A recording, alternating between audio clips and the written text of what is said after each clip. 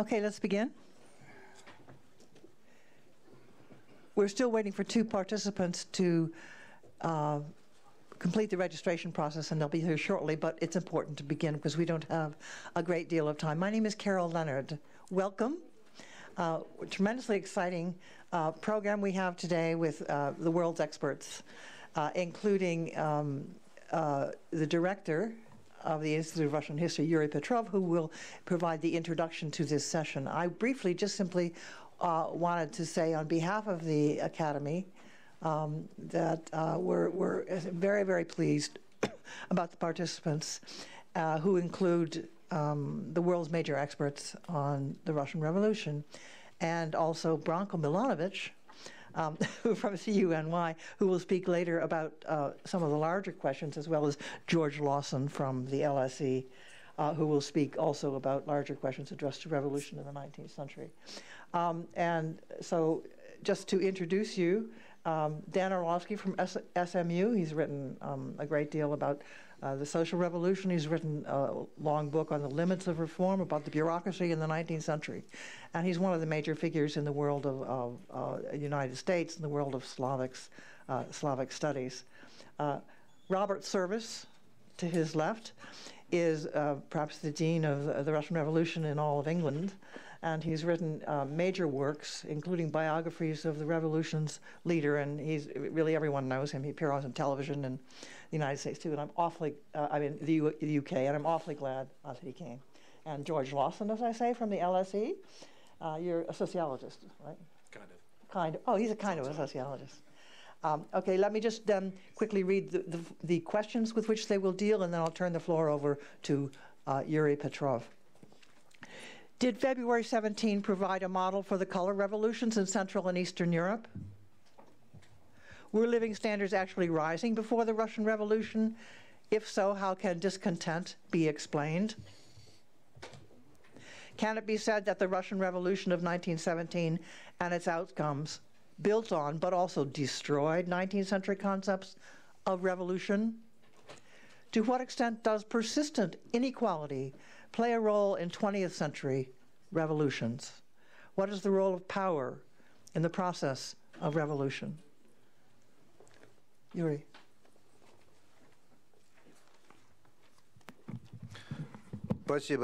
Thank you, Carol. First of all, let me say thanks to the organizers of the Gaidar Forum for this quite rare opportunity to participate in this forum, and no doubt it is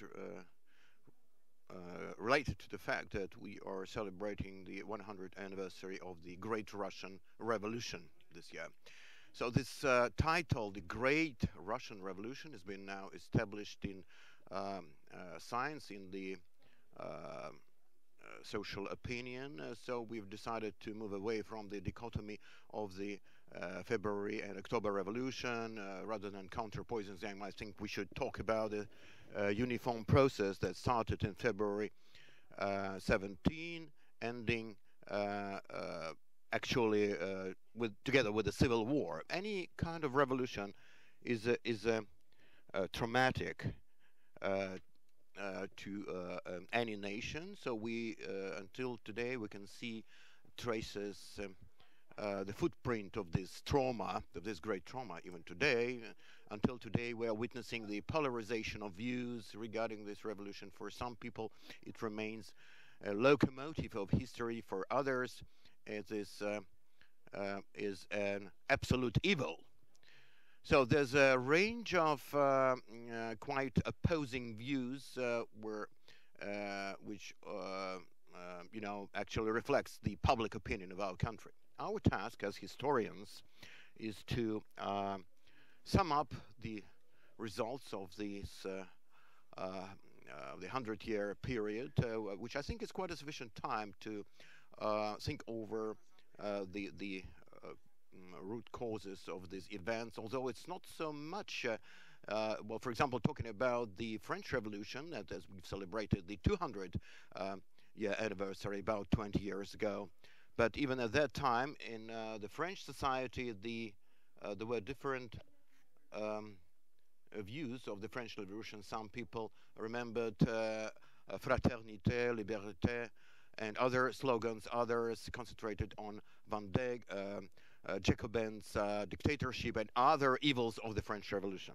So, in other words, a revolution is always a serious trauma, and the scars remain on the body of the country for quite a long time. So, our task now, this year, 2017, we should try to sum up some results, to outline the guidelines, and basically, I think our social mission is to ensure the better consolidation in terms of the overall evaluation of this event.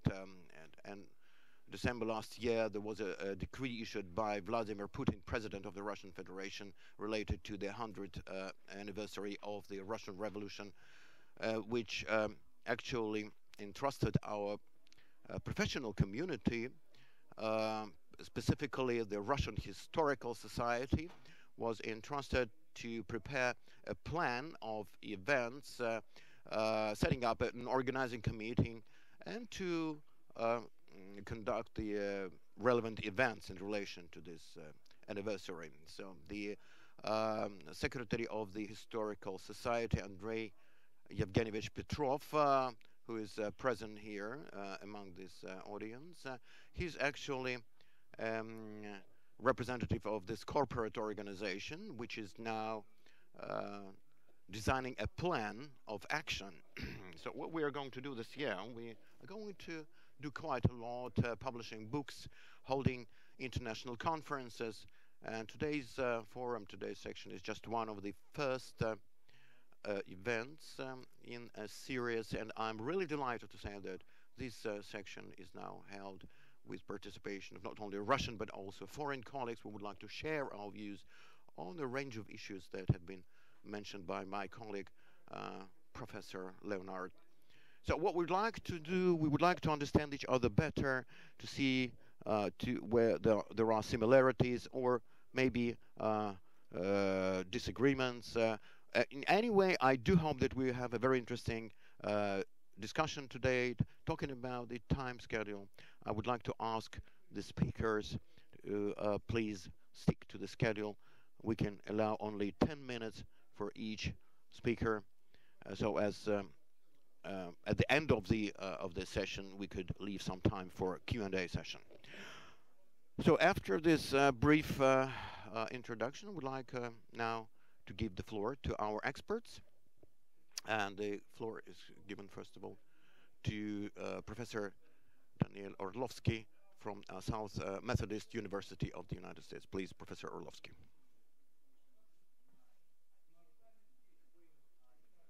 Delighted to be and to share our ideas about the Russian Revolution. And I'm going to go a little bit against the grain. I'm a historian primarily studying the provisional government, meaning the February Revolution. I started this adopting the longer view of the revolution as a process, but now I'm focusing on 1917. The provisional government was a central element of the February Revolution and indeed the entire revolutionary experience in Russia. And oddly, its complete history is yet to be written, perhaps because of the aura of failure that has always surrounded it. Why study the provisional government? Because this involved power, the issue of power in the revolution. And in the year 1917, it was the state power in 1917, although this was contested. And we'll see that terms like dual power, many powers, no powers, anarchy were used in 1917 to describe the situation surrounding power. The power question was very dominant in 1917. Why 1917 itself? I think it's important just to say a couple of words, be a little different, I'm sure, than some of my colleagues here, because I believe the revolution is a special kind of event, a special process. It is a situation that sets in motion rhetorical dichotomies, new, old, revolutionary, counter-revolutionary, new categories, such as the democracy, the all-socialist government, self-government versus bureaucracy, and as I said, dual power versus many powers versus no powers, and such. Revolution is an event with a large capital R. If I can read one quotation which refers to events back in the early modern period. Revolutions are moments of political effervescence which take place when the rules break down, when power is absent, and when ordinary political activity is suspended.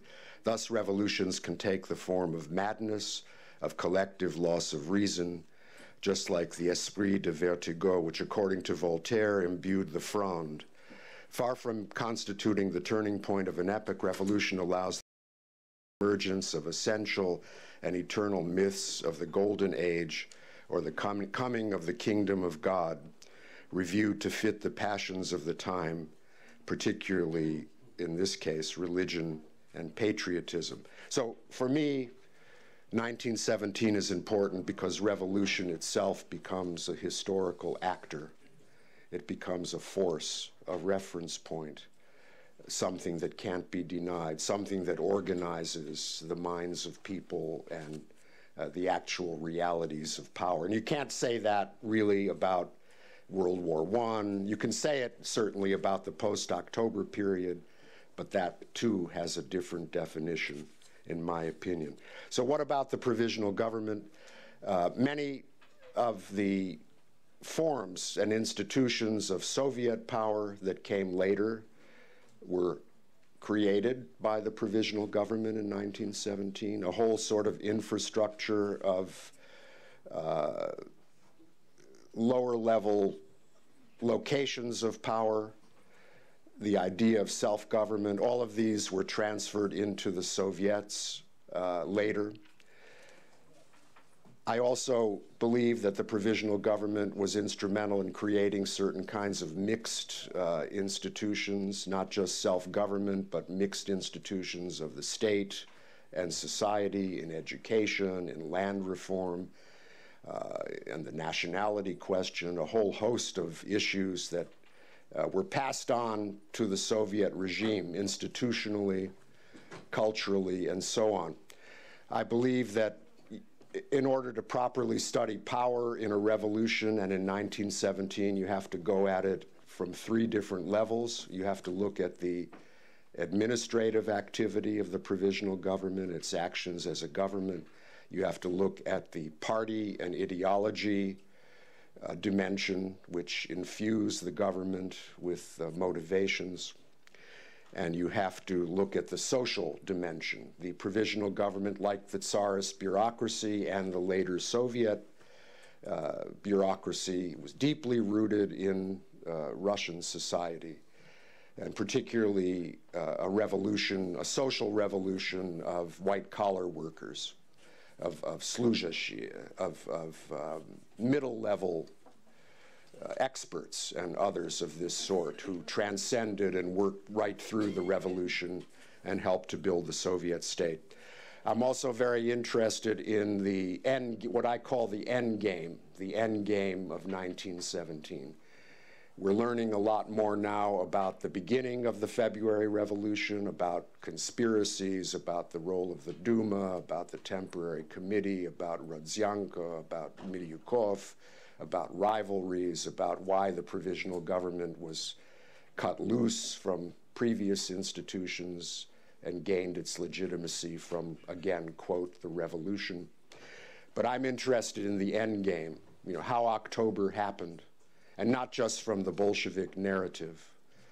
I'm looking at the Menshevik and the provisional government side of the story, the institutions, what I called the failed institutions in quotation marks, like the Council of the Republic, at the very end of the provisional government, attempts to build an all-socialist government viable alternatives to the outcome that we had in the Bolshevik triumph in October 1917. I think this is very much understudied. And I think I will stop there in my remarks. So study the provisional government. There's a lot to learn there. Thank you very much. And Bob? Thank you very much for inviting me here for what has already been a very successful conference, and it is a year when Russia and the rest of the world are commemorating one of the most extraordinary events in 20th century history, and it is very clear from every statement recently made that the concentration of focus is likely to be on the October Revolution. But at the time, as Dan has already indicated, the February Revolution was thought of as being a most extraordinary and exceptionally important event. With the fall of Nicholas II, widely known in Russia as Nikolai Krovavy, celebrations took place not only in Petrograd but also in Paris, in London, and in New York, that at last the most feared tyrant in the whole of Europe had fallen from power, that the Tsarist system had been at last overthrown, and there was a prospect, it was thought among the Allied countries, of the end to the incubus of Tsarism, meaning that a more effective war effort would be undertaken in Russia, and Russia's military might was very, very important to the whole of the Allied military project. Without the Eastern Front, then there was a danger of the Western Front collapsing before German power. So this was an extraordinarily important event in world history. What it seems to me, has always seemed to me important in all of this, is that the collapse of Tsarism accelerated and exacerbated and aggravated a number of problems that already existed in the war machine of the Russian Empire. The food supplies crisis, so far from being resolvable, was worsened by the fall of the Tsar. The priority given to military transport over civilian transport was never going to be resolved by the removal of Nikolai II. The living conditions of workers in Petrograd and the other major industrial cities of northern and central Russia were not going to be solved by a change in the political complexion of the ruling elite, so that the workers who had bad housing, terrible sewage, awful educational opportunities, these conditions were only going to get worse in 1917. And add to that the refugee crisis, the hundreds of thousands of refugees who came from the western borderlands to flee the Germans and the Austrians and piled into Russian cities. This was a recipe for revolutionary commotion rather than national consensus. And moreover, as this happened, the lid was removed on all of the long-standing chronic resentments that existed among workers, peasants, and ex-peasants, i.e. soldiers and sailors, who at last had an opportunity to express those resentments freely and formed their own mass organizations, the Soviets, and the factory workshop committees. The village land commune came into its own again. This was an extraordinary social effervescence that was made possible by the fall of Nicholas II, but it boded ill for the prospects of the provisional government that was going to try to deal with this. In other words, the Bolsheviks were not magical, revolutionary conjurers. They were very lucky to be able to operate at last in a situation of economic breakdown, administrative collapse, and in the summer of 1917, military defeat. This was the perfect scenario for a party that had had only a few thousand members before 1917. In some of the biggest cities, only a few hundred members at most, to make the advance on power. And it was going to be a new type of revolution, precisely because Russia had a generation of far-left socialists who had a utopian notion of what the perfect society was, communism, and furthermore firmly believed that the era had already started for that communism to be spread all over the world, so that whatever the circumstances were that were so bad for Russia, those bad circumstances would enable the Bolsheviks to take power in Russia, and furthermore would enable them to make alliances with fraternal parties elsewhere in Europe and North America, such that all of the problems of Russia would be solved very quickly. It was a utopian notion. And the Mensheviks and the socialist revolutionaries warned the Bolsheviks, if you seize power, there will be civil war. You will only hold power if you organize a dictatorship. The Bolsheviks said, instead, yes, we will have a dictatorship, but it will be a proletarian dictatorship, and it will be temporary. Their enemies pointed out to them that it was very unlikely to be temporary. Most Russians were religious believers. Most Russians did not believe that they had no right to bargain their small property for other goods, even in the socialist economy. Most Russians and other peoples had all kinds of notions about the good society that were not shared by Lenin and Trotsky. In those conditions then, where the communists were moving towards a state-owned economy and a state-directed, centrally directed form of politics, it was always going to be a brutal dictatorship, especially if the lands, the outlying lands outside Russia, Georgia, Ukraine, Turkestan, had to be regathered. They were not going to be regathered by a democratic consensus. It was going to be a new type of revolution then. And I think we have to move away from the idea that there was something that Russia was exposed to that no other country was exposed to in wartime. In those countries that went down to military defeat, there was a similar process of societal disintegration. It happened in Munich. It happened across Hungary in 1919. Russia was not unique, except in one crucial respect.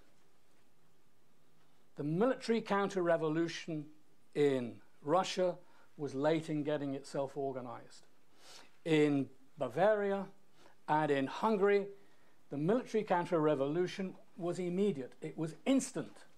There were forces in Germany and in Hungary and in northern Italy that very readily organized themselves against the new far-left forces that sought to make a communist-style revolution. Russia alone did not have that high morale among its counter-revolutionaries until such time as the Red Army had already organized itself. This was what was unusual about Russia. And the model of the one-party state, the terror state, the state-owned economy that Lenin and Trotsky and the Bolsheviks lurched into, more or less accidentally, or at least experimentally, in 1917 through to 1922. This model was then copied by many countries in the Third World, so that about a third of the world's Earth's surface by 1960 was covered by communist style or communist states. It was an extraordinary thing to have happened. A mixture then of predetermination and of accident, of fluke. And the result of all of that was the longevity of communism until such time as it became obvious that economic competitiveness was never going to be achieved by the USSR. And Mikhail Gorbachev came to the same conclusion and launched perestroika in the fitful, over-optimistic way that he did in order to bring the Soviet Union back into the comity of nations, with the consequence that the USSR itself collapsed. But the big story was that communism had hit a cul-de-sac. It had come to an end of its competitive freedom to operate in the world, and the USSR ceased to be a superpower. Indeed, it ceased to exist. Now, we've been asked to look at general questions, and my picture so far has indicated that communism was an impossibilist long-term project. The fact is, however, that one communist state, one great communist state, still exists in China. And a mixture of communist authoritarianism plus a very, very wild free market capitalism has been experimented with in China in a way that never happened in the USSR. This was something that Gorbachev was never going to attempt to do. And unlike in the USSR, Chinese have had the benefit of foreign investment and foreign technology, so that they have been able to make moves towards economic superpower status. We live in a very dangerous point of world history. We do not know what will happen if and when Chinese economic success falters. If we look at what is happening at the moment, it's pretty clear that when the Chinese leadership faces difficulties, it turns increasingly to nationalism, and there is a danger of war in the Pacific. And one of the great internal dangers, it seems to me, of communism is the absence of institutional restraints on the decisions of the leadership. This is inherent in the political structure of communism, so that what might appear to be a success for at least one great communist state may be a success that the rest of the world is going to rue, regret, and suffer for. Thanks very much, Bob. Leonid, you're next. This is Leonid Borodkin, whom most of you know is Moscow State University and the author of many books, a corresponding member of the Academy of Sciences, and creator of a very important group in economic history that uses quantitative methods. Thanks, Leonid, for coming. Thank you. Уважаемые коллеги, я буду... Distinguished colleagues, I'll be speaking in Russian, and I would like to say that my commentaries in certain way are related to the previous speech. And I would like to elaborate the following questions. What was forerunner of revolution, if there was forerunner of revolution? How did life standards of population changed of the empire in the years preceding the war? And what's most important in the years of war? How much factor of material state of most of the population of empire, how much this factor played a substantial role in upcoming revolution? And what are the contradictory situations in today's historiography in terms of assessment of these indicators of dynamics of the wealth of people? We see that really they're quite contradictory, they're different, they differed in the past and still differ today, and really there is a problem of having more steady assessment of these dynamics. First of all, today, when we see active discussion regarding 1917 in the magazines and in student audiences and on the top level, we oftentimes see discussion with such statement: what would happen if in this point this decision was made and if the events went different path? Although 95% I think share this popular point of view that history doesn't know if this discussion, starting discussion, shows that those people who don't share this point of view, this maxima, they, however, in their argumentation, they come to the crossroads and ask question, what would happen if? We will come back to this question, but for now I would like to very briefly to tell you that all research of the recent 20 years dedicated to how much life standard changed in the years of pre-revolutionary industrialization, say since 1870 till the beginning of the First World War. All research really demonstrates that life standard was improving, not quickly, not substantially, but it was improving. For instance, the salary of the workers, it was improving in different measures. We in our Center of Economic History conducted several projects whereby we studied archives of large enterprises such as textile, metal processing, mining in the years of this 25 industrial push of Russia.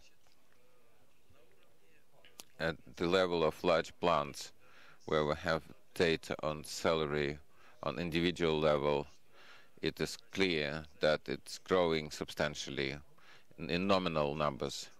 As for real, I'll tell you separately, it's also growing, but not so much. If we take official data such as factory and plant statistics that provides information about salaries in the sectors, in production industry, it grows substantially from 180 rubles per year in 90s of the 19th century up to 260 rubles, the annual salary per one worker before the First World War. As to the life of the peasants, of course, when we talk about huge country that occupies 1/6 of the dry land, where development is not consistent. Such integral indicators make situation look rough. You need to look at the industrial, sectoral situation, but mostly they show improvement, not very much, but still improvement of life standards of the peasants. And although population grows very quickly, about 3 million per year during those years, but let's say the yield grew by the factor of 2 during that period. Such integrated assessment were made by Andrey Markevich, who is present here, and his colleagues from England, such as Mark Harrison. They give much more than I just mentioned, but they show quite positive indicators of this economic growth that, of course, impacted the level of life and life standards, although differentiation of these assessments are quite big, considering territory, industries. Yes, this development was quite contradictory. Yes, there were strikes, quite active. There was revolution of 1905. But here we should not direct link with the indicators of material life standard level. Several years ago I was in Japan, and I bought publication Japan 1913. It was at the outdoor market. I found data that Japan of 1913, the average length of working day was 13 and half and 14 hours. At the same time in Russia it was 9 and 9.5 hours. Number of the time of 30 in a year. In Russia, industrial workers had 100 free days, although strikes were more active than in Japan, with difficult, tough exploitation in Japan, almost no workers' movement. Japan doesn't experience shakes. Why? There are different explanations, but I just like to attract your attention that the point of view that how difficult life of workers were, how in Russia, in international comparison, doesn't always find confirmation. Now, as to, yes, and I should add that according to the estimates made in the publication of Kakin-Gauss in the 90s, the assessments made by Paul Gregory and other specialists, the average growth rate of industry in 25 years before First World War was 6.6%. We don't know a country at that time, such as 25 years before 13th year, that would have 6% of growth per year. This shows that country was developing in industrial sense quite intensively. Although I'll repeat, there's contradictions, there were problems, but still it was developing. And we know that there are different statements, such as the revolution was not forecasted by the 13th year. It was a successful year, good outlook. As to 3 years of war,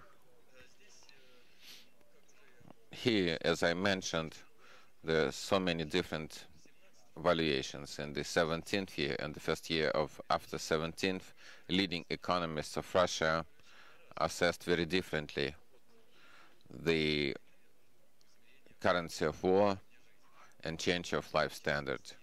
And in particular, Prokopovich believed that growth rate of salary was faster than the inflation. Pretty much the same point of view was from Tverdokhlyebov, famous economist.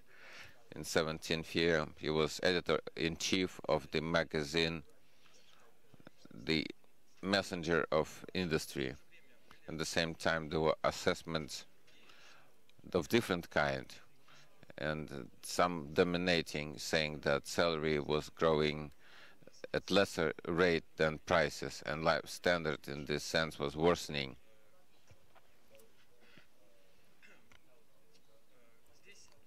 Here, in order to make such statements, we, for instance, have to have consent indicator of inflation. We use different indicators, they provide different assessments, but if we enter the field of international comparison with any deviations, the index of inflation in other fighting countries, the growth rate of salary and growth rate of inflation were not strongly, seriously different from Russia. Russia is not extraordinary, is not outstanding against the other countries. Similar indicators of the salary growth rate and inflation rate, that was ahead.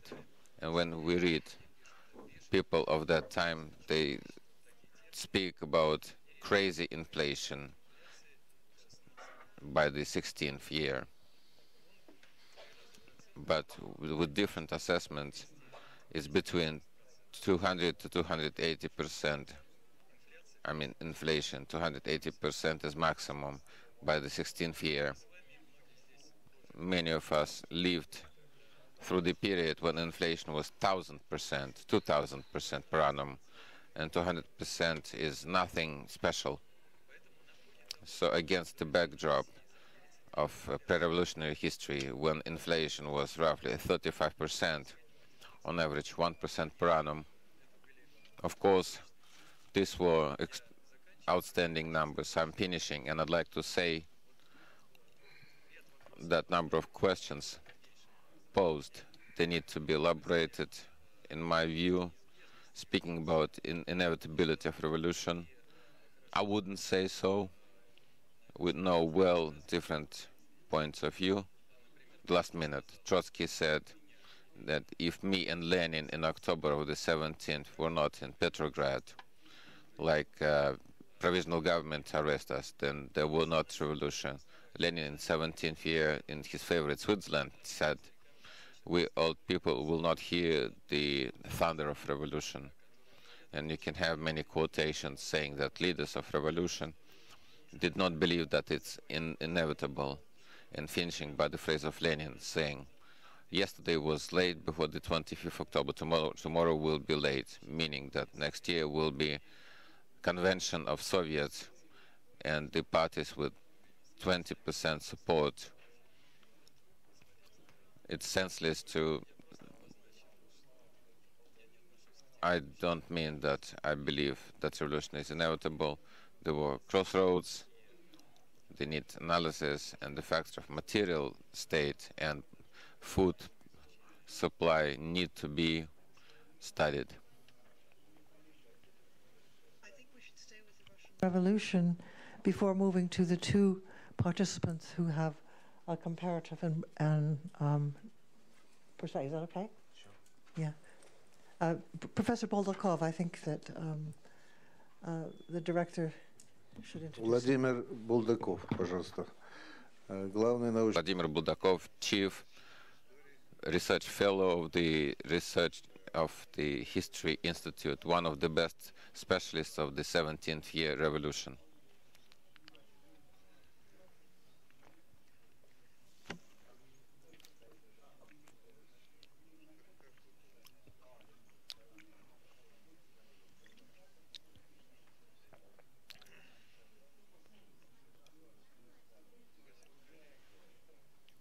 Thank you, colleagues.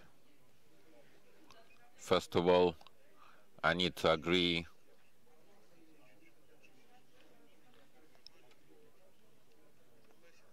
I should agree with the point of view that we should stop dividing 17th year as the two revolutions, such as February Revolution and October Revolution. For me, revolution, as much as for Lenin, that's the question of power, not in, by the way, the context that Lenin had, But I understand this process quite simply. There was weak power of Nicholas II. There was weak power of Alexander Kerensky. And naturally, there was strong power of Vladimir Ilyich Lenin. But because of this, we have several questions. Professor Orlovsky already pointed out that humongous influence was the organization of power, such as the administration of the process. This is really so. In Nicholas II, we see not only weak power. This power didn't control anything in February of the 17th. As for Kerensky power, the same happened by October 17th year.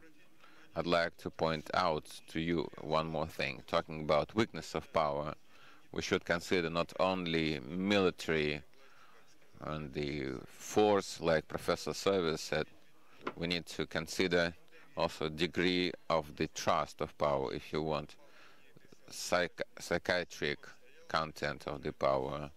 Things were quite bad, that's matter of fact. And based on this, considering this point, of course, all the history of the 17th year will be not just story of different political parties and electoral campaigns, but history of the collapse of power. In this sense, of course, appearance of Bolsheviks was quite reasonable. I'd like to point out another thing. Professor Borodkin absolutely correct when he says that life standards of workers and peasants stayed direct. Honestly, during First World War, Russian peasants became rich. It's fact. As for the workers salary grew, inflation was not high. At least the state of the workers and the urban population in Russia cannot be compared to what happened in Germany when people died from hunger, and they mentioned fantastic number of 800,000 who died from hunger in 1916th and 17th. That's matter of fact. In Russia, nothing similar happened. As to the organization of the supply, things were quite bad, no doubts about this. And this commotion, this difficulty that happened everywhere, corruption, by the way, that was spoken about by everyone. It's a matter of fact, a lot was stolen and much was stolen. This undermined trust towards the power. I'd like to point out some objective prerequisites to the revolution. You see, there will not be enough always. Doesn't matter how much workers or the female worker received. The question, how did they feel their position? Really, workers used to having life standard growing, that their salary was growing. But what will workers say if there is serious drop of the salary? I think that reaction will be negative. But thinking that workers in 17th year only thought how to overturn the provisional government, I think it's absolutely incorrect. The thing is that, first of all, the key problem they had before them is the problem of physical survival. In this sense, they were ready to collaborate with the capitalists, the same as just in the battlefield, soldiers were ready to collaborate with the officers. There was problem of survival in the full sense of this word. Because of this, I'd like to point out one more thing. It is accepted here that all national movements of the 17th had separatist nature. Let me assure you that it's not true. The same tendency was here, the principle of survival. If the state, if the former empires didn't provide survival of ethnos, then the process of ethnic isolation denial, repulse that power cannot tolerate, meaning we will survive on our own. And the last thing I'd like to point out, because my time is coming to the end, I'd like to...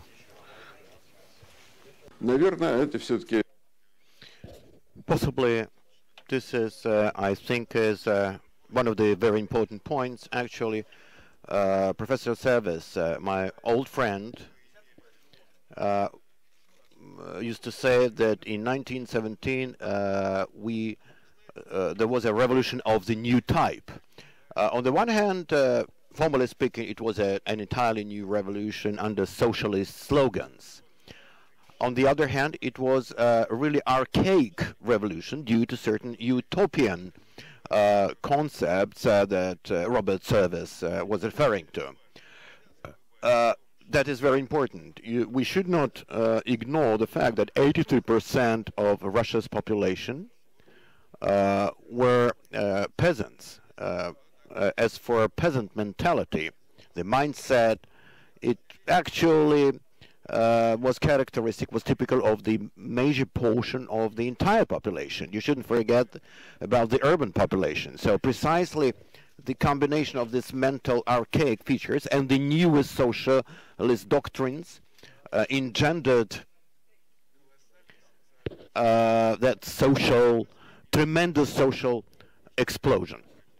And the last thing I wanted to draw your attention to, in recent time we've heard quite often that the revolution is the result of conspiracy, evil forces, actions, and so on and so forth. People were saying similar things in 1917, quite much. But you should not forget one simple thing. As for the February Revolution, we should focus not on how the power was overthrown, but we should focus on the reaction towards the dethronement of Nicholas II. You can't imagine that people were so overjoyed with that. It's hard to imagine why people were so imagined. And the situation was quite different in October 1917. People were mostly confused at that time, especially workers were quite indifferent and passive towards the Bolshevist coup d'etat. On the other hand, some people were probably glad, but the peasants were expecting what they were supposed to receive as a result of this coup. But in any case, it would be naive to call this revolution proletarian revolution, as we used to call it in Soviet time, whatever political forces may say at this point. And also I think that now, 100 years on, we should take a different view on the revolution. Well, talking about the direct perception, impressions of sensitive people such as writers, artists, and so on and so forth, they saw it as a kind of an uprising, a kind of a rebellious event. But we should not. We should look this not as a political event, but we should look at it from the socio-psychological viewpoint. Thank you. Thank you, Vladimir Prokhorovich. Would like to give the floor to Andrei Markevich, Moscow School of Economics.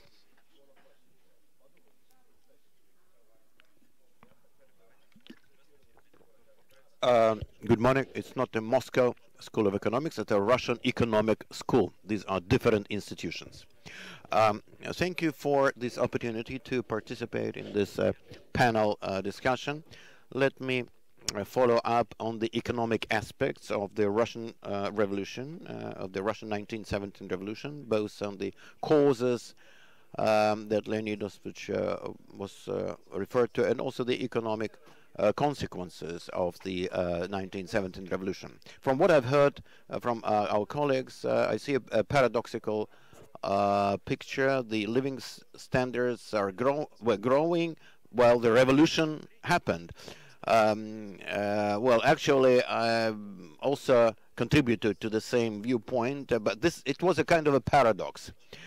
So what were the real reasons behind this, the real causes of the revolution?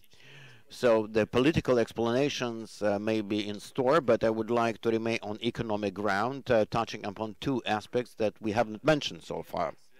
So the first aspect is related to probably the distribution of this pie, the gross economic product in the Russian Empire, and the conflicts related to the distribution of GDP of the country. I think that's probably a kind of a starting point, a reference point from which we can proceed and to study this phenomenon further, but because talking about the Stolypin reforms, which can facilitated growth in agriculture and probably aggravated conflicts in the meantime around the Russian countryside in terms of land allocations, land distribution between peasants and landowners. So I think that's quite an important aspect that we need to focus on in the future, and that requires more detailed studies. The second economic aspect, talking about the causes of the Russian Revolution, as colleagues were just saying, that it's not quite clear what happened to the living standards during the wartime, but at this point I would rather disagree on that point because at that time it wasn't a catastrophic decline, but still there was a decline in economic output. And if you look at the living standards, and we talk if we discard the sectors that worked, the military sectors of the economy, the inflation like 80%, you know, the average living standards of a man, of an average man, well, was of course much lower during the wartime. As for the peasantry, I would disagree with Professor Markov because the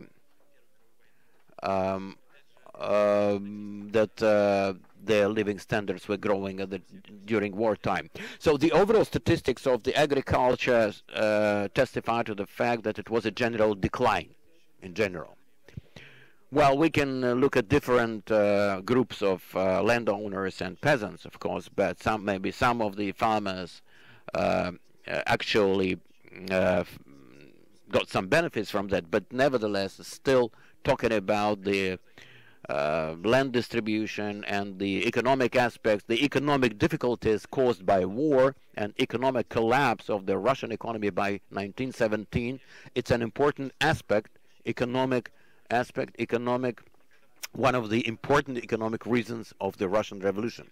So when we discuss this paradox, at the end of the 19th, early 20th century, then when the living standards were growing, and then the revolution took place. So it's still, if you look at the dynamics, the picture would be quite different. Now, talking about the aftermath of the Russian Revolution, the long-term aftermath of the Russian Revolution, this subject is also requires further study and more research, and I think that we can subdivide them into immediate and long-term, but of course the economy dropped more than twice. We have these figures, we've got all the statistics, and I think in this respect we do have a consensus. But talking about the longer-term prospects, we see a more interesting picture, because if you look at the dynamics of the economic development in the Russian Empire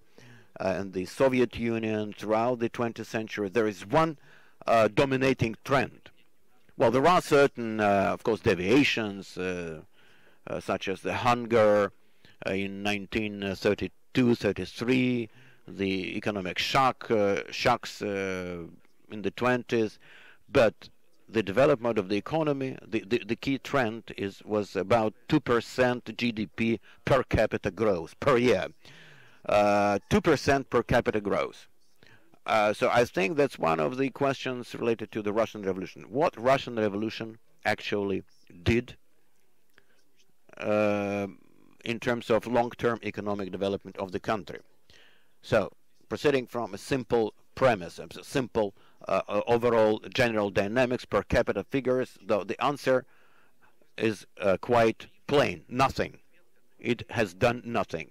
So it might look very naive, but we need to look further and to study it more thoroughly, of course, because we must think within the framework of these scenarios that Leonid Osifovich was referring to.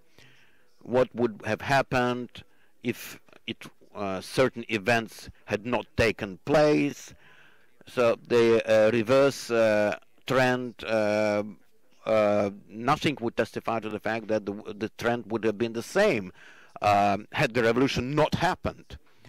And so that here are the economic aspects that will require further discussion and further work of economists and historians. Thank you.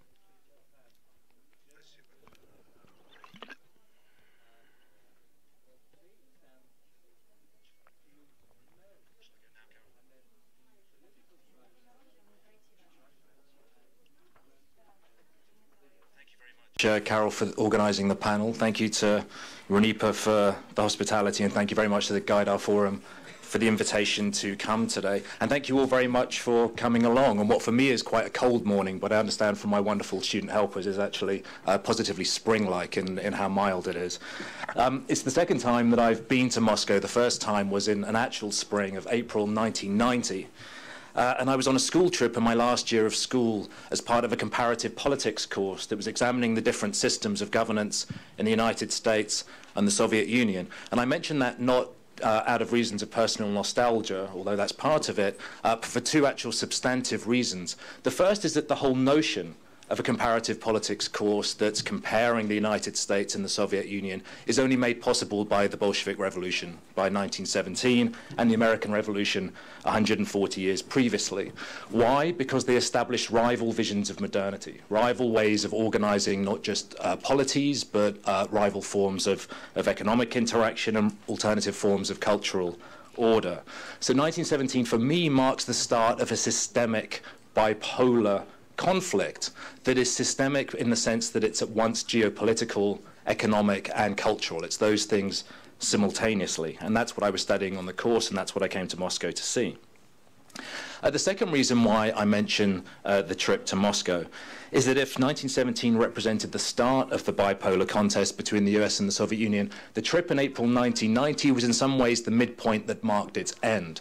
The chairman mentioned that the Civil War of 1921 was the end of the 1917 revolution, and that's certainly right in the short term. But in the longer historical perspective, then the end of the 1917 revolution is somewhere between 1989 and 1991. Perhaps 1989 is the February and 1991 is the October, I'm not sure. But I was here as some kind of midpoint between the two, and at the time some of what was going on was obvious. The shifting sands of Central and Eastern Europe were already becoming clear to see. The dissolution of the Soviet Union in 1991 was certainly much harder to see. I certainly didn't see it at the time as an 18-year-old, although perhaps the queues around the block at McDonald's in Pushkinskaya Square were more portentous than they appeared at the time.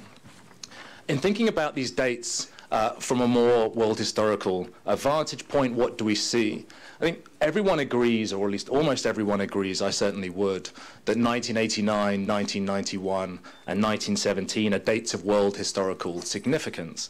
But where the debate is about why they're significant. What do they add up to? What are their principal legacies? And this is clearly contested. If you think about it, it's clearly something that changes over time in terms of their assessment.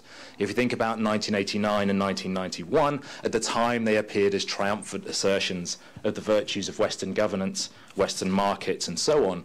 And from the vantage point of 2017, I think that assessment and those virtues are in some doubt. They're at least contestable. So perhaps it's too early to tell about the assessment of 1989 and 1991 as world historical dates, but surely we can say something about the legacies of 1917. And what I want to do in the rest of the time allotted to me this morning is talk about two legacies of 1917 when it comes to understanding revolutions, and it builds upon the points that our previous speakers have made, at least in part. The first relates to what 1917 meant for the notion of revolution, this idea of revolution with a capital R, as Bob Service put it. The second to its principal mode of organization, the Vanguard Party. So first, what was the influence of 1917, February and October, on the character of revolution? And I think of the Bolshevik Revolution as the events of 1917 as a kind of revolution 2.0, that it's sandwiched between the revolution 1.0, the political revolutions that's high point is the Atlantic revolutions of the late 18th, early 19th centuries, America, France, Haiti, other places in the broader Atlantic space, and then more contemporary forms of revolution which I associate with 1989, and then the events of the post-Cold War period, which I want to call Revolution 3.0. And I'll come back to 3.0 in a moment, but how was the Bolshevik model some kind of 2.0? How did it both build upon Revolution 1.0, the political revolutions of the 19th century, and also do something new? Well, I think the first point of differentiation is the shift in understanding of revolutions, not just as attempts to do something about political subjugation and political equality, but the shift to the terrain of class struggle.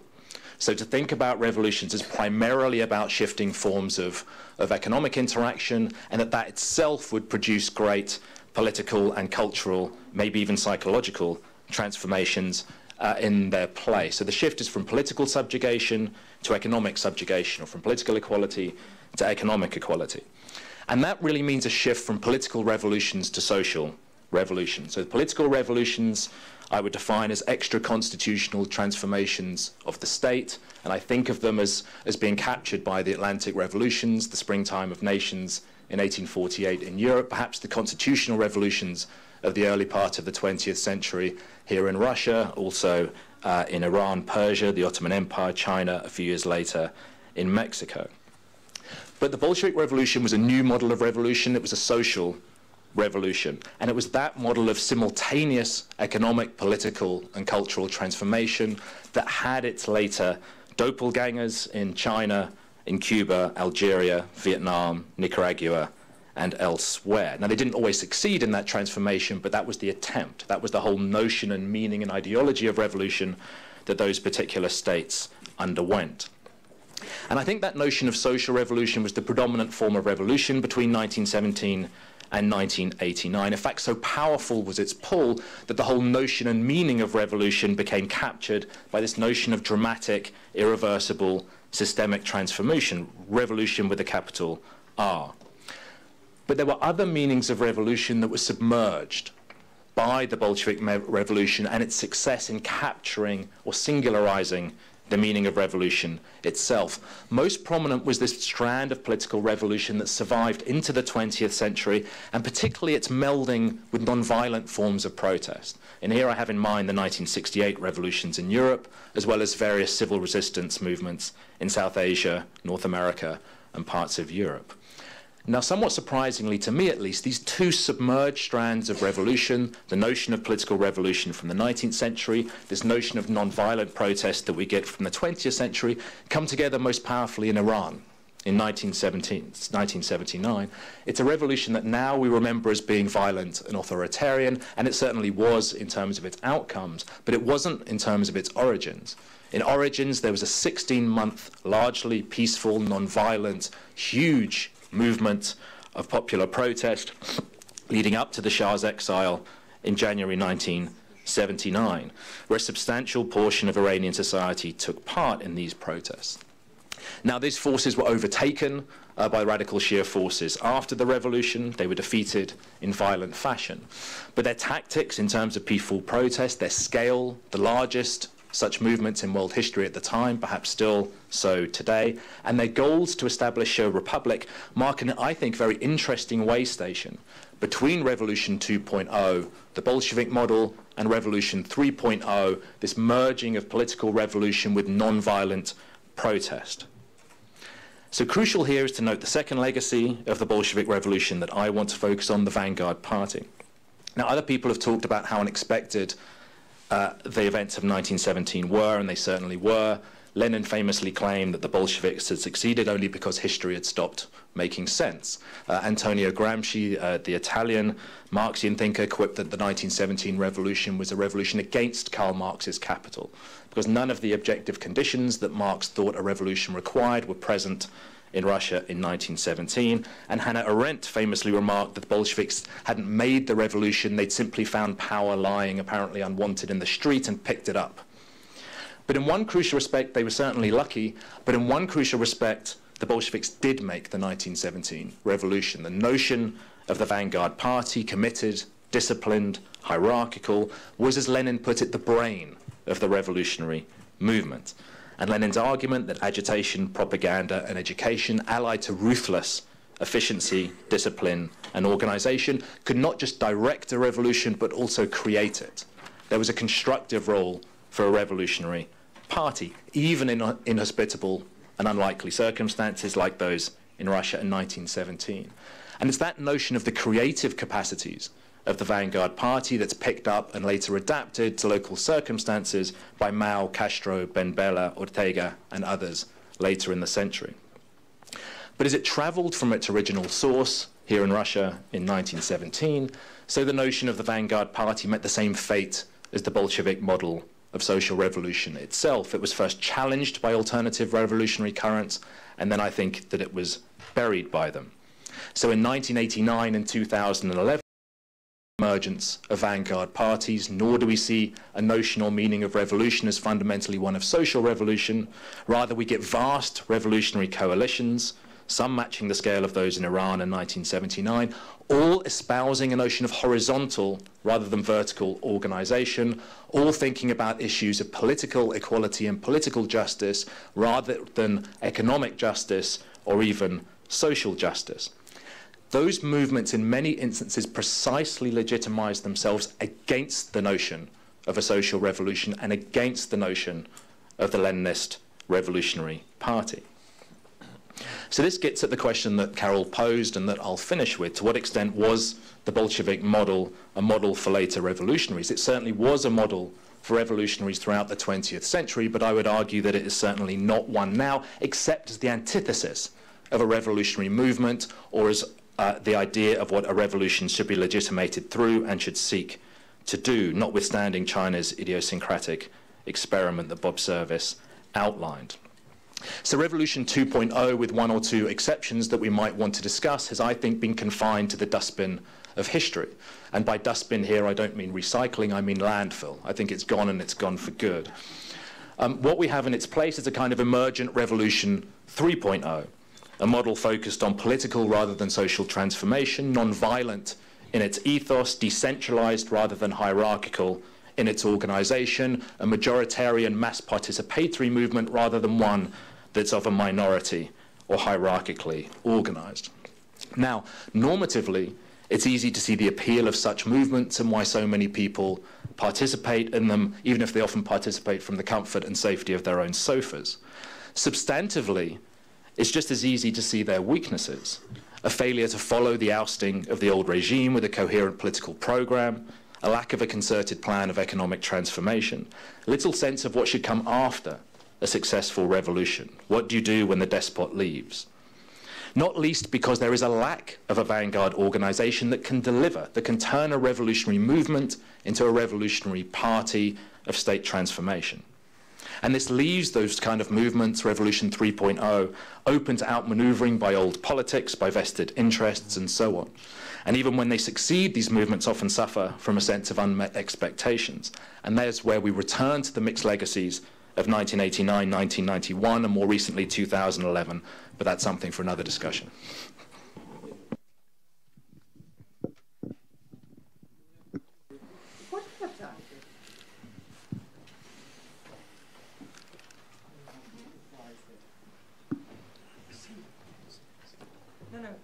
Do we have a mic?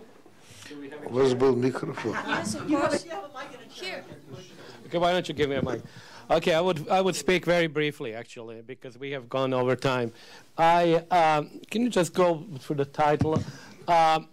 there are two parts of my presentation, but since I will have the master class this afternoon, I'm not going really to talk about the first part at all, because clearly there is no time. The two parts are the following.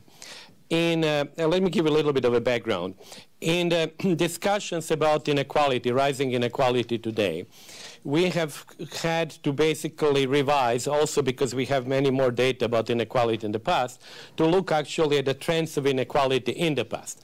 Now, it has emerged, actually, maybe you can go a little bit further until you get, yeah, maybe this is, it has emerged that actually when you look at the rich countries, so I will come to Russia in a moment, but when you look at the Western countries, you have what I call in my book, of which I will talk this afternoon, the first wave of Kuznets rising inequality, which actually gets broken around the time of the World War I. And then there was from 1914 or 1918, there was a significant decline in inequality in practically all major countries, and actually other countries that became later socialist as well, countries like Turkey, countries like Korea, and so on.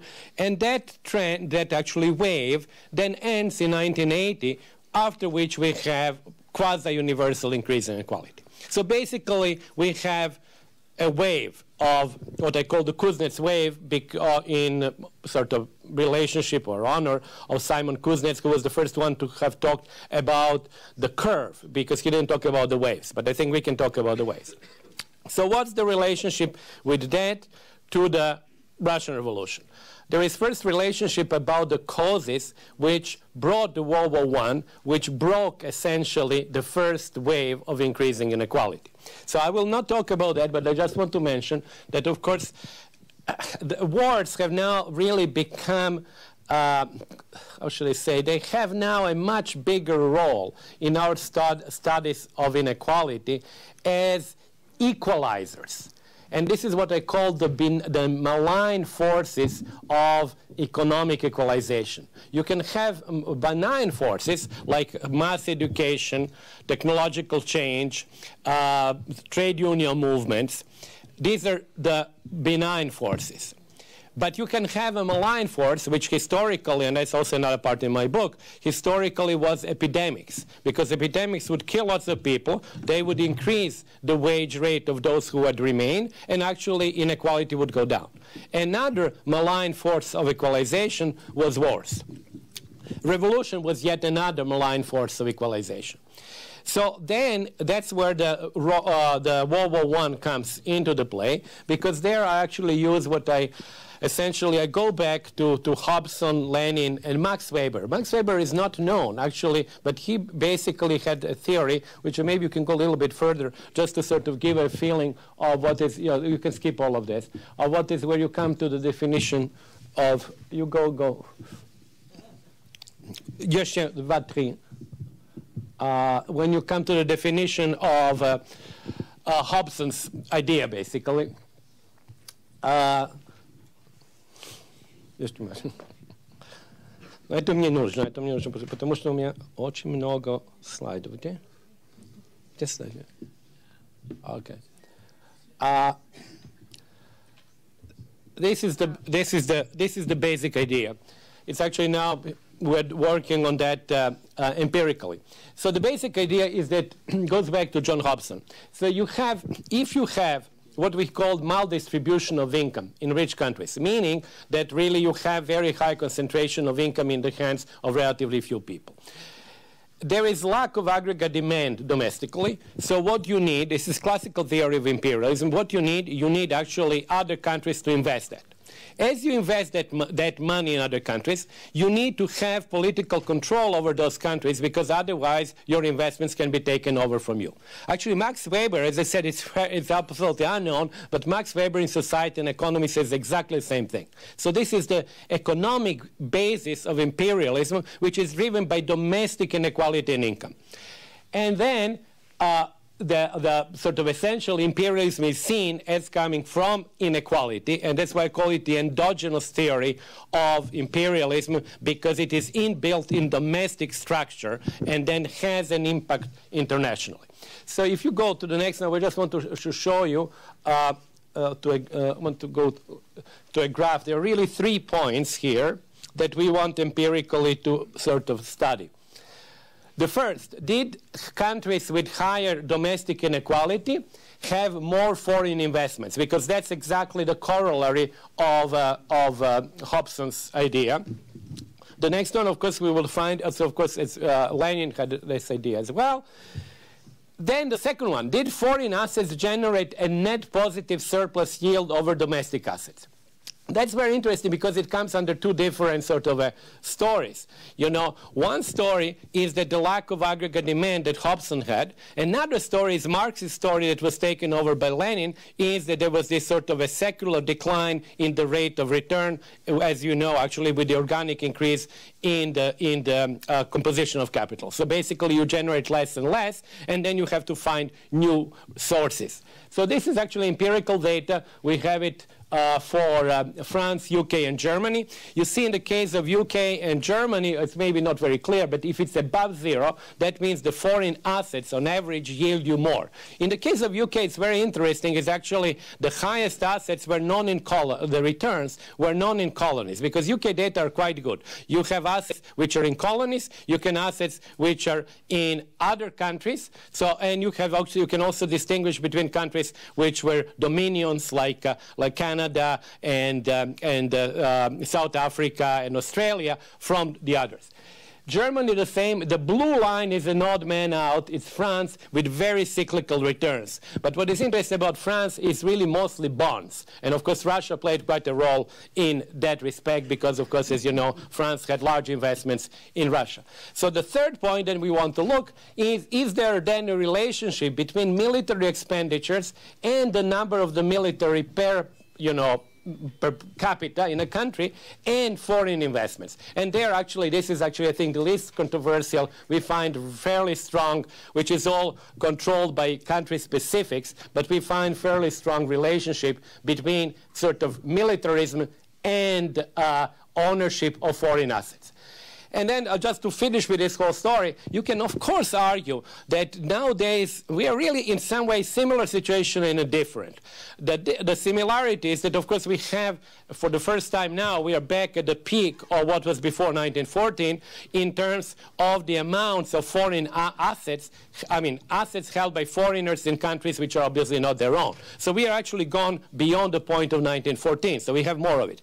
But we have the entire architecture of the world, which is, MIGA, which protects foreign investments, the World Trade Organization, and all of that, which we didn't have in 1914. So actually, to be very brutal, in 1914, in order to protect your assets, you had actually to control that territory. And you had to control that government, and you had to make sure that nobody can steal that from you. So that's the first part, and I will not, obviously, maybe I'm already too long. Now, let me just finish with the part which deals now with revolutions, and I'm glad that you mentioned several revolutions there. And this part comes here. It's actually, the idea is the following. This is the social table from 1904 based on Nafziger and Leonard. It was for European Russia. So I just want to show you how the social tables look, because I'll show in a graph social tables for about 30, 40 countries for which we don't have household survey, but we have tables which are often done based on censuses, which list key social classes and their incomes. So now what is interesting here, as you can see, this is the number for Russia 1904, European Russia. And European Russia, this is now set in the following framework. If you look at this thick line, this is what is called inequality possibility frontier. What is on the vertical axis is the Gini number, which is the level of inequality that the country has, and the GDP per capita is on the horizontal axis. So in principle, and you see there is really lots of countries, this is going back to actually Byzantine and Roman Empire, there are data for that, and that goes all the way to actually it was all pre-modern society. So it basically ends with, I think the latest number there is from the 1920s, India. Now, what is interesting there is that if you have very poor society then the surplus is relatively poor, very small. So it's actually, you cannot have inequality which is 100, which is the maximum Gini coefficient, simply because if everybody has to survive, the king who is alone there cannot really take very much money. So you actually see only very poor societies having their dots, these are the years and the dots, on the black line. Now the four red dots are the Russian Revolution, the Glorious Revolution in the UK, US, independence and revolution, and the French Revolution. Now, you already see there, the only of the four, because the Russian Gini that was calculated in 1904 is not particularly high. It's about 35 Gini points. Actually, it's lower than today's Gini in Russia. And the only one which actually is close to that line, black line, is the French Revolution. And this is my last slide. So then I'm sorry, like one after that. Oh, sorry, it was over. Sorry if you can go back to the last one. So then you can actually put in the same framework all these large revolutions. I think this was the last one, the elusive last slide. Let's do this. So let's stop here. Okay. Okay, that's one. So actually, what you do there, you put it all within the same framework. You're saying how much of the maximum inequality there existed prior to the revolution. As you can see, French comes to something like almost 85% of maximum inequality. So in other words, the level of inequality or the level of extraction of the surplus by the elites was extremely strong. As you can see, American and English are also relatively strong because the countries were relatively poor. But then the Russian is not out of the ordinary. So in other words, going back to the whole discussion about inequality level in 1904, if we believe that's the same one as in 1914, was not very high in Russia, or certainly not as high compared to the French one. And then finally, I put the three modern revolutions, which is the Iranian Revolution 1979, and the Soviet Revolution 1990, and the Egyptian in 2011. Now, what happens there is that, of course, the levels are, of course, even lower because simply the surplus has become much bigger because the countries have become richer. So in the last point is that red line, then you actually can adjust by not talking about the surplus being only the surplus above the minimum subsistence, but you actually adjust for the level of expected level of income that people sort of would have at that point in time. And then the situation gets a little bit different. Actually, you can see the Iranian then becomes actually more extractive than it would look otherwise, but the rankings really do not change. The bottom line of that, I think that actually, if we take 1904 data for Russia, if we believe that actually the situation in 1914 was similar that was in terms of distribution to 1904, we do not find in inequality much of an explanatory factor for the revolution itself. So that was the point, whereas, of course, as I argued before, I think we can actually find a story of inequality which would lead to war. So in that sense, it is a very pessimistic story, because for some people who are ultra-pessimist today might actually imagine that that story can, and I hope not, replay today. So thank you very much.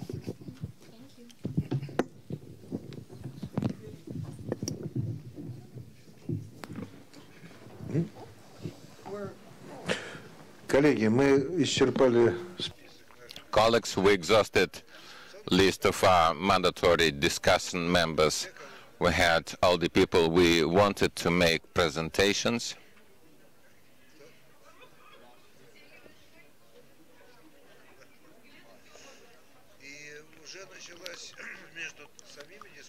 And there's discussion between speakers, and I think we can switch to the stage of Q&A and commentaries to the presentations.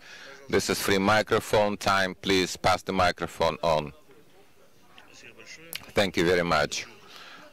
I think all speakers,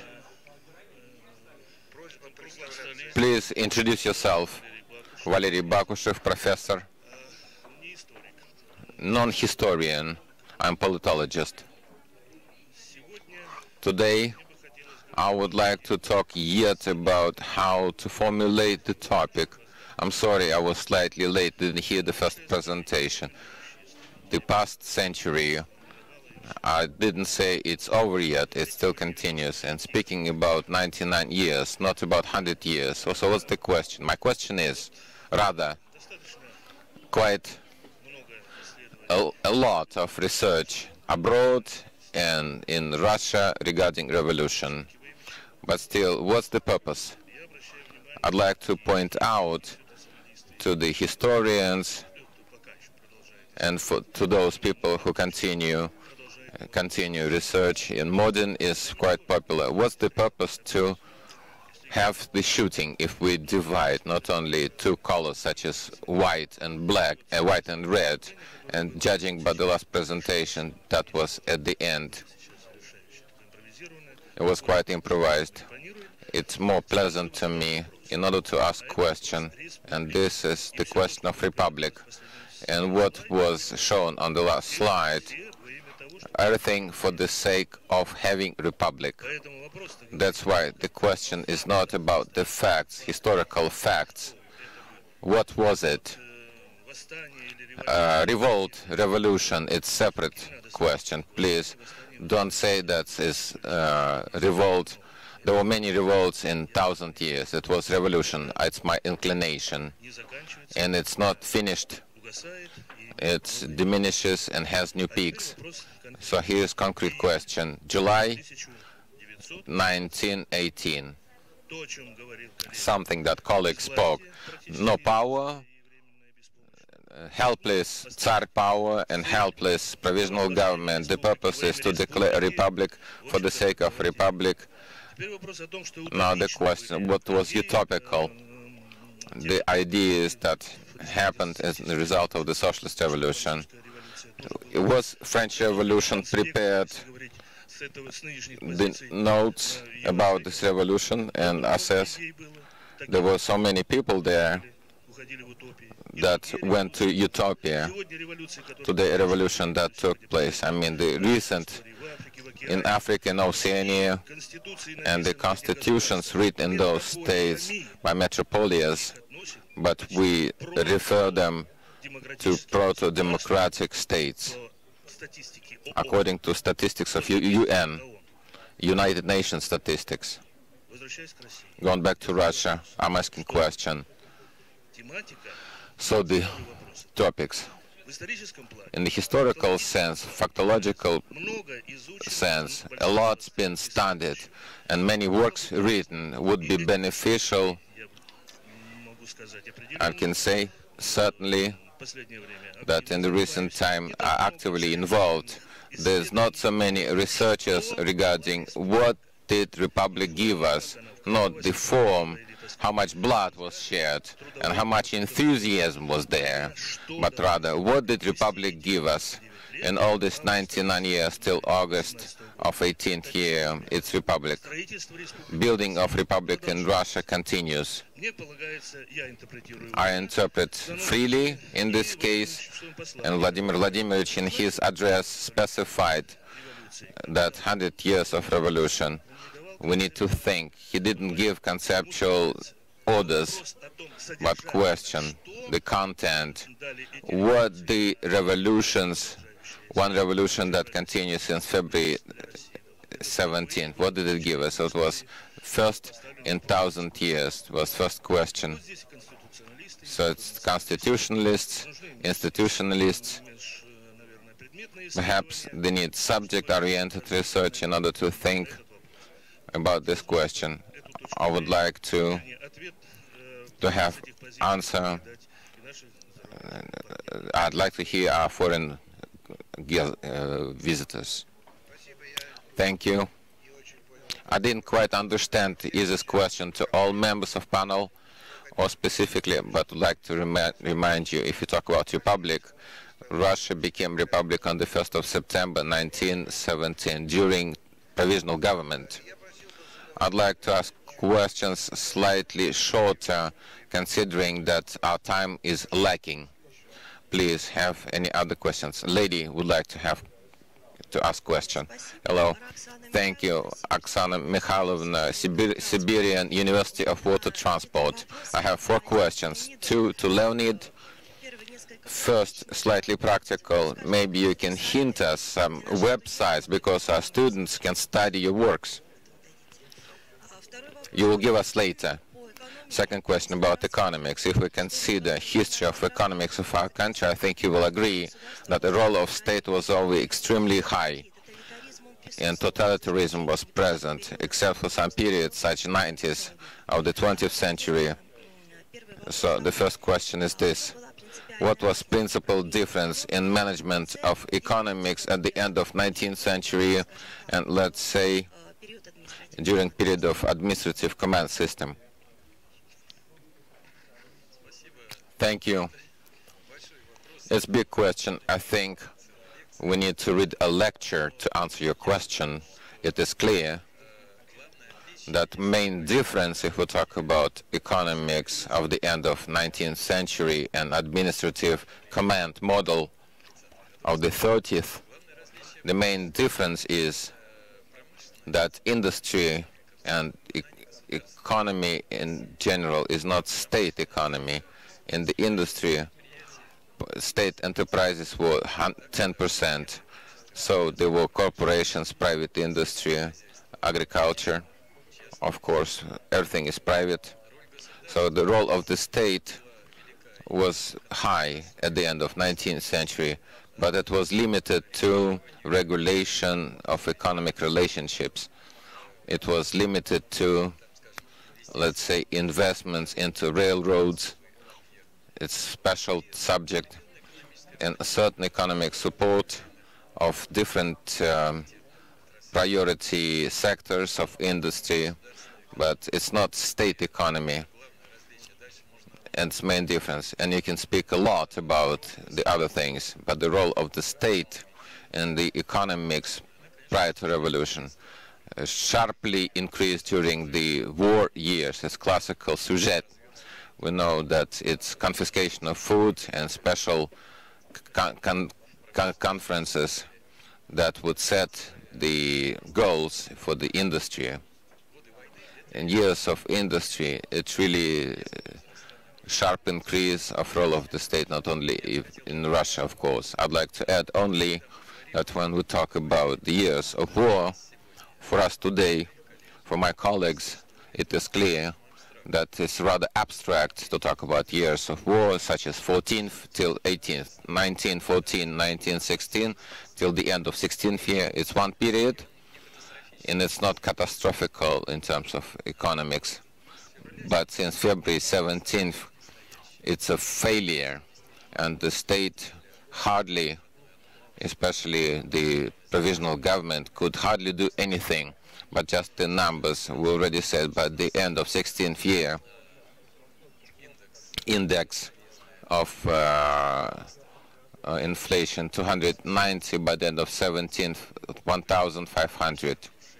It's real failure of financial system, loss of control. It happens in February and further on till February. In principle, the same, just like in other fighting countries, and the role of the state is lost in February. It's not the only system, but there's catastrophic process, not the years of war, as usually people say. But since February 17th, war didn't stop, but the failure happened there. Thank you. If you allow me, question to Robert. Oftentimes you use combination of words, non-efficiency of Soviet economics, about serious problems of the plant economics, the failure. For me, as the citizen of Russia, this statement slightly bothers me, because no matter what, but economics of Soviet Union restored in 10 years after the World War, and the first satellite, first hydrogen bomb made in Russia. During Kosygin 5-year period, we built 2,000 plants and 2,000 plants in 5 years. When we hear such statement, please tell us what parameters you use when you make such statement that Soviet economics was failing.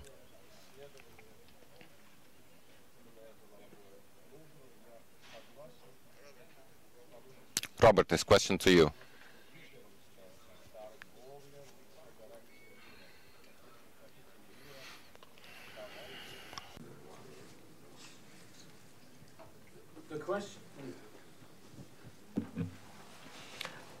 I think that one of the more interesting things that economic historians could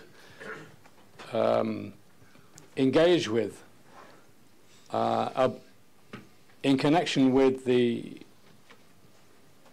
Soviet economy, about which the question was asked, is the extent to which foreign technology played a part in Stalinist industrialization. There are very, very few works on this subject, either in Russian historiography or in Western historiography to this day. And yet it's one of the great distinctions, it seems to me, between Soviet economic development through to the Second World War, when American companies such as Ford played such a big part in the technological advance of the Stalinist economy. And after the Second World War, there was a NATO-led embargo in which the Japanese also participated, although they were members of the NATO organization, which to my mind explains the tupik, the cul-de-sac that the USSR arrived in at the beginning of the 1980s. In other words, being cut off from world technological progress in so many sectors of industry was a disaster for Soviet economic development. And far too little attention is paid to this as an explanation of what happened in the late 1980s in the USSR. I think this contrast between Stalin's ability to import technology and the incapacity of Khrushchev and Brezhnev and even Gorbachev to import technology has a large measure of the explanation for the collapse of the USSR. And economic historiography has not really dealt with this.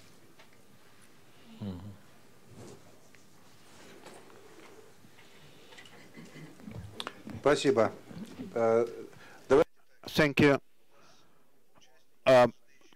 I think our audience should react towards each other. So the last question from the audience, you've asked for a long time, and then we'll give the floor to the speakers so they could argue among themselves. Anatoly Nikiforov, political psychologist. I'm interested in I'm studying the political leadership groups, formal and informal. Colleague Lawson, well, you sort of went beyond the framework of 1917 revolution, mentioning certain events in the 89, in the 90s, similar. Some events may sound similar to 1917, although they are a bit different in terms of their direction. But in some respects, they might seem to be similar in terms of organization. But let me ask our American colleagues, if we discard political technologies, because we do face a lot of political technologies when we start the political processes. What, in your opinion, what trends do you see in our society that could lead towards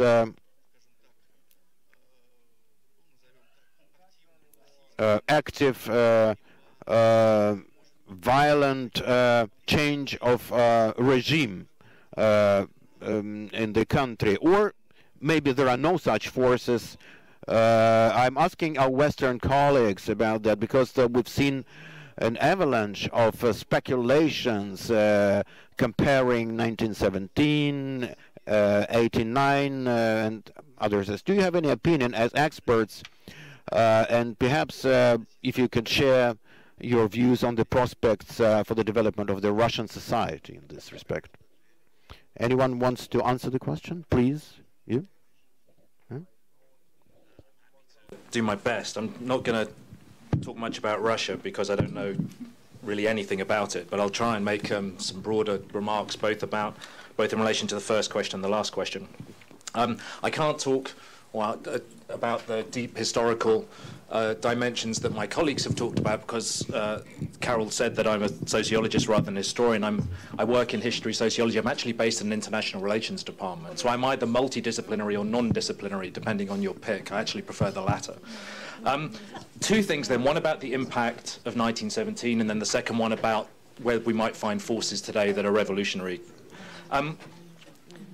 The first thing to say is to reiterate the point about how successful the 1917 model was on its own terms. I think Bob Service talked about regimes that took their inspiration from 1917 at their high points, controlling a third of the landmass of the world and probably a similar amount of its population. That seems to me to be a remarkable story of success.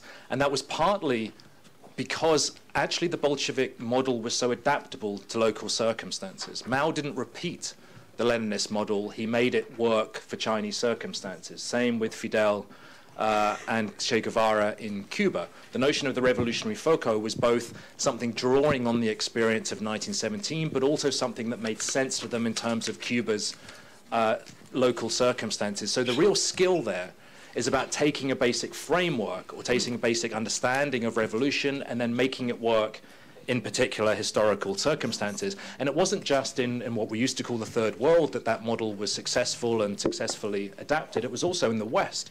The Black Panthers in the United States, for example, drew their understanding from Guevara and Castro's notion of the foco.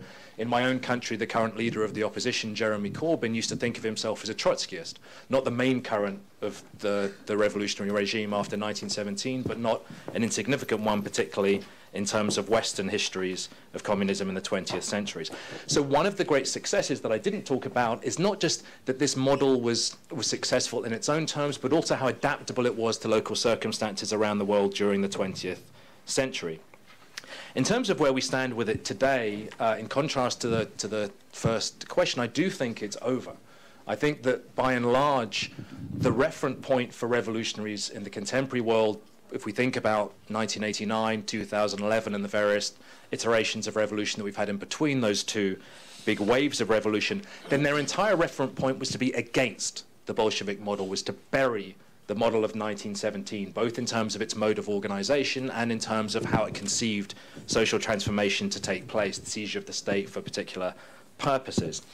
Now, that doesn't mean that there aren't remnants and legacies of the 1917 revolution around. Bob Service talked about China. I mean, that's a particularly idiosyncratic understanding of what that country is now going through, but certainly the legitimation for the transformation going on in China still relies on some notion of actual existing state socialism. I'm not sure how much state socialism there is. I think you're right in talking about hyperventilated market capitalism as being the underlying current of the transformative processes within some type of state bureaucratic authoritarian structure. But certainly the formal legitimation for that country is one that remains in that type of broad revolutionary tradition. We might think of other examples, Cuba, although how long that will survive post-Fidel, we'll see, etc.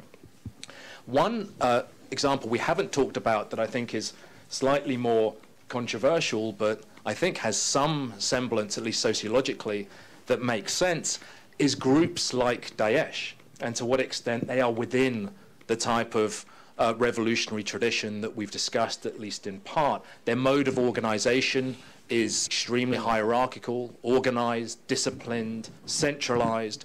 Their idea of what they want to do is to capture a particular type of territorial unit which isn't congruent with existing state borders. They want to brush through and crush existing state borders to proselytize other people. They think they have a vision that is one that is universal, and if not shared by people, then those people can be destroyed by their particular understanding of international order. So they're very different in terms of their formal legitimating ideology, but sociologically, in terms of their organization, in terms of their aims, I think there actually are some similarities there that we could draw out.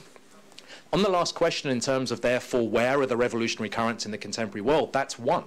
Understanding various Islamic movements as revolutionary is not something we often do. And I think that's partly because we think of revolution as somehow necessarily progressive in terms of its aims, that we think about it as France as 1.0, or America as 1.0, and then Russia as 2.0, as largely progressive in the sense we've understood that over the past 2 centuries, and therefore we don't think about radical authoritarian currents of other forms that are deeply transformatory, that share lots of similarities with revolutionary movements in terms of how they organize, what their intentions are, and what they actually do. And I think forms of radical Islam today would be one major current of revolution that's within that tradition that we often overlook. Can I push this along a bit to ask Branko what he thinks of Professor Buldakov's remarks? Would you mind? If it's not inequality, what is it?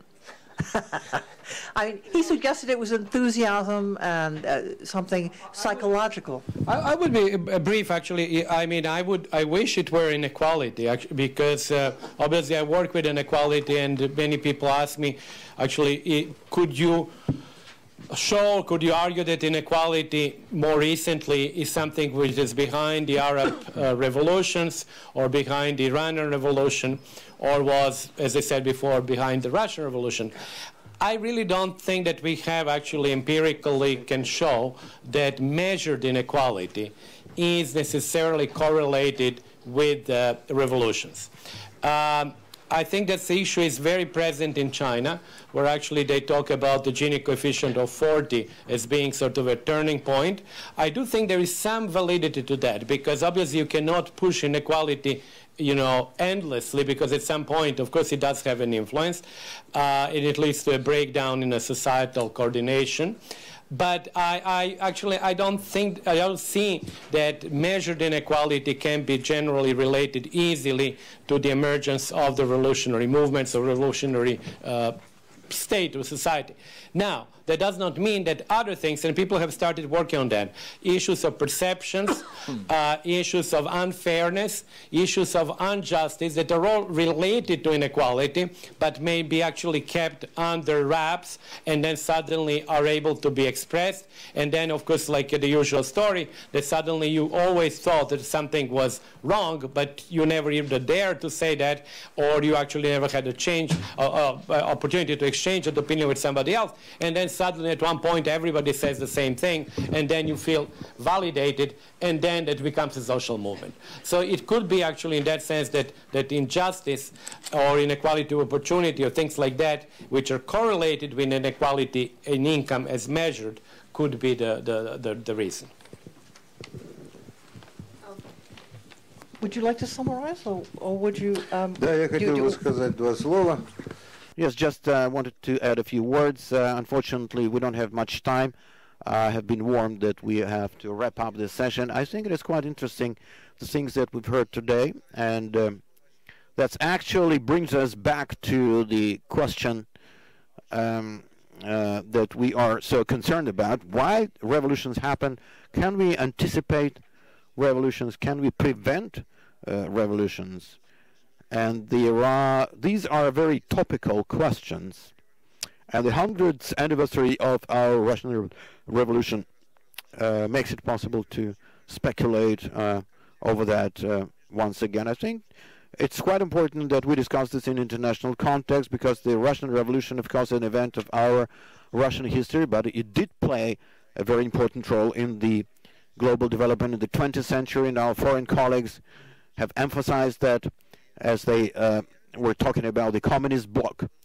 And this impact was tremendous to an extent that it has even changed the Western world in itself. I'm referring to Keynes' theory, which was one of the aftermaths of the Russian Revolution. I think we are still looking for an answer to the main question: why this revolution happened? Why did it take place? So today's discussion has demonstrated that given all these discrepancies in the living standards and different views on the living standards, some say that it grew, others say that it dropped, but nevertheless we actually managed to come to a kind of a consensus that allows us to refute Lenin's idea, who once said that the revolution is the result of suffering of the masses of people who suffered and were driven to poverty as a result of war, that this is a kind of social explosion that is a kind of a salvation for the human masses. We see that this rhetoric is not supported by these data. But this is another important issue for our questions, that unless it is an economic factor that we can consider as a decisive factor, so what factors can be called decisive? What are the main factors behind that? So there are many conspiracy-based theories. I call them cheap theories, where they, explain this by means of some internal conspiracy, or some people refer to American traces and other complicity behind that. But I do think that there is a kind of temptation in our society to explain this revolution by these conspiracies staged by our enemies, hostile actions. We should not succumb to this temptation. Well, perhaps we are not capable of answering this question right now, why this revolution happened in Russia. And we have to admit the fact that although it's quite a long time, 100 years is quite a long time, but it's still not sufficient to understand the issue. I think this situation is reminiscent, by analogy with physics, of the nuclear explosion, when the uranium critical mass, as it grows higher and higher, and the physicists know the point it's supposed to reach for the explosion to happen. So we historians so far didn't know where this point is, when the social discontent and inequality can be transformed into an active phase of revolution. So our task is to continue the studies, and I do think that the history of the revolution has not been exhausted, and I do think that there are interesting ideas and new methods of research. So let me extend my gratitude to all the speakers and people who participate in the debate, despite the fact that we've got together not on the best day, the 13th of Friday, 13th of January, Friday, as some people said. It's not the best day. Nevertheless, I think we've had a very good discussion. Thanks a lot to everyone and to the organizers of the Gaidar Forum.